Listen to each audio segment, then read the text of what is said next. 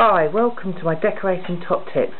And my decorating top tip today is regarding holes where you've taken out the screws.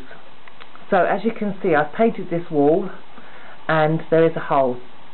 Now normally that would be filled with paint.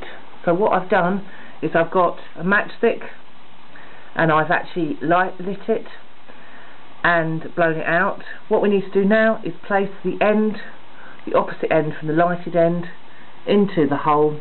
You need to give it a bit of a twirl around to get off all the paint. Take it out, wipe it on something like a rag and put it back in.